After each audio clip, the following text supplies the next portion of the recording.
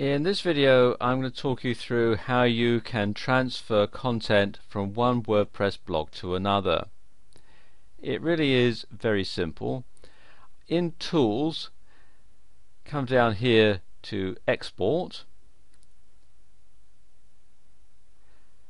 and then you can choose what you want to export. You can have all the content, or you can have just the posts, or you can have the pages, and simply click here on Download Export File, and what you then do is save this to your computer's hard drive. So save file and click OK.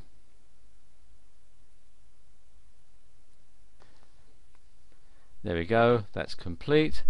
Now let's say that I had another blog and I wanted to put this information into it. All I would have to do would be to set up the installation and come to Tools and then Import,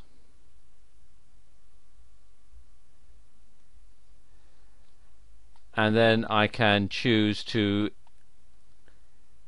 select WordPress and install the importer. So click here on Install Now, and there we go. Activate the plugin and run the importer. All I would then have to do would be to browse to find the file on my computer's hard drive and then click here on the upload file and import. Now, one thing that I must stress is that it will only upload the content. You will still need to install the same theme if you want to keep the same theme on your new site.